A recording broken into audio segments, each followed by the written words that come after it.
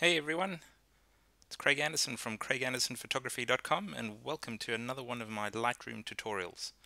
Today we're going to be looking at a single image HDR, a high dynamic range, and how we would develop a photograph for HDR type effect without trying to merge three different exposures. So I've got here a fantastic photograph from the top of the Rockefeller Center in Manhattan, looking down at lower Manhattan and the Empire State Building. Got some great clouds in the sky. You can see on the horizon a little bit of smog, which is catching the sunset. But there's quite a bit of darkness, as you can see, shadows in the city itself.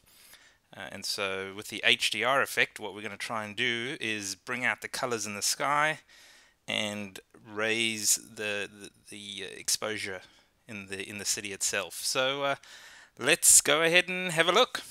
So first we're going to head off into the develop module, and you'll see on the right hand side all the develop module settings will come up. And the first thing we're going to have a look at, and the first thing I really like to have a look at, is the cropping. So again, we have a very straight horizon in the background, so we'll go into the cropping, get the angle tool, and I will just drag across, and let's see how we can go looking like that. So it's looking pretty good, so I will say done. And now we can start going into having a look at the different settings that we're going to use to bring out the colors, the vibrance, and the detail in the shadows. So the first thing I'm going to look at, the temperature and the tint.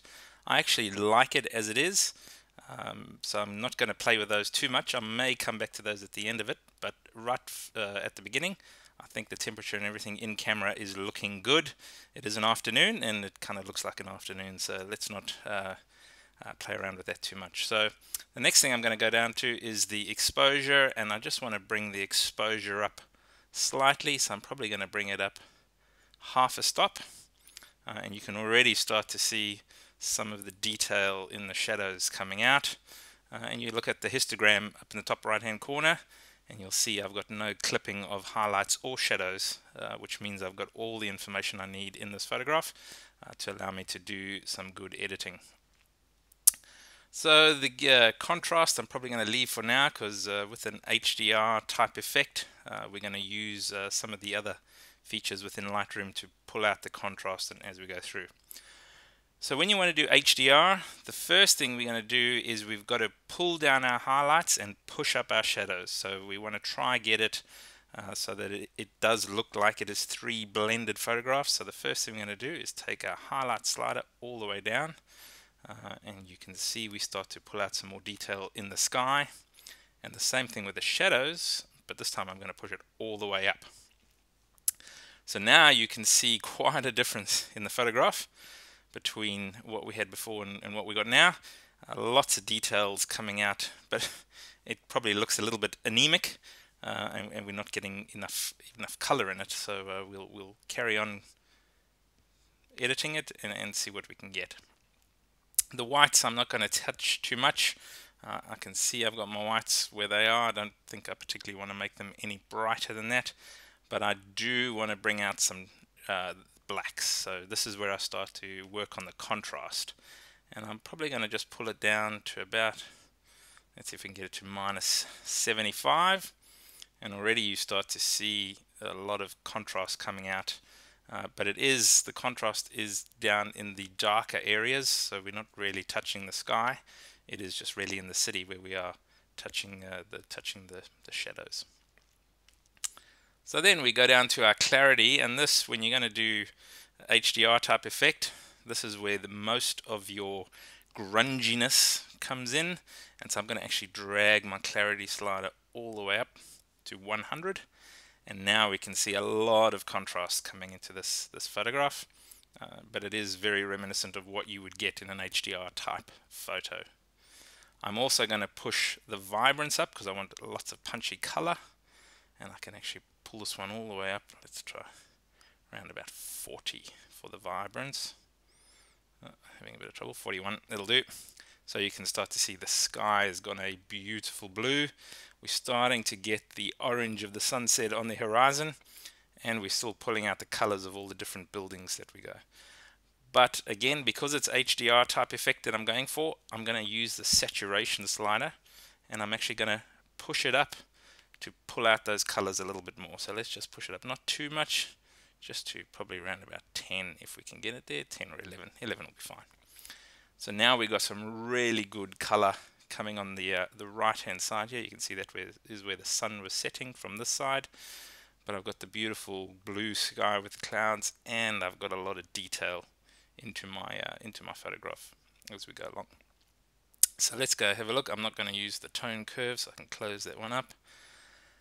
Going into the detail section, the sharpening, again, because HDR effect is what I'm looking for, I'm actually going to pull my sharpening right up around about 100. So once you get it to 100, it starts to pull out the details, makes it a lot clearer on the photograph itself. But you will also notice, see here in the 100% blow up on this right hand side, we're starting to get a lot of graininess. So I'm going to go down to the noise reduction, and I tend to do this on all my photographs, no matter what ISO I was using. I'm going to just pull it up to around about 30. So if I go back up to the 100% detail, it's smoothed out the graininess for me to some extent.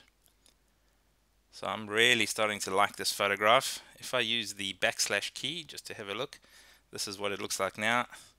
That's what it looked like before. So there is a significant difference between the two photographs, and I think that one is looking so much nicer. So we'll go down a little bit further. We will take the lens correction. Again, because I'm taking this with a Canon lens, I know that the profile is loaded, so I can just enable the profile, and it will fix perspective for me, fix a little bit of the distortion, and I can remove chromatic aberration if I want to as well. And then finally, going down to the effects, with this type of photograph, I'm also going to apply some vignetting at the corners. I just want to darken it slightly, so I might take it down. Let's leave it at -15. Now, having a look at this again, I'm not happy with the overall cropping. I've got some bright colors down here on the left hand side, which are a little bit distracting.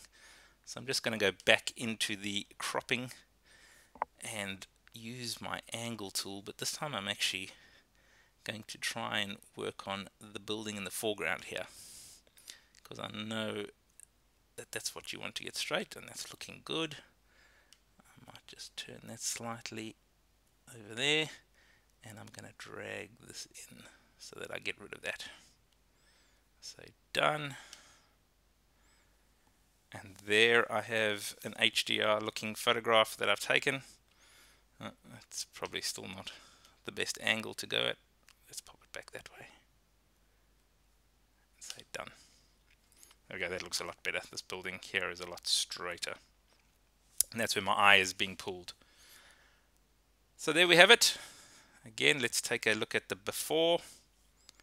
A very dull looking photograph. Not a lot of detail in the city itself, but I know I've got some good composition, some good clouds in the sky, and I know I've got the color on the horizon. So once you've finished editing it, that's what you get. And there is the Manhattan skyline at sunset. Thanks for watching, everyone. Craig Anderson from CraigAndersonPhotography.com. See you next time.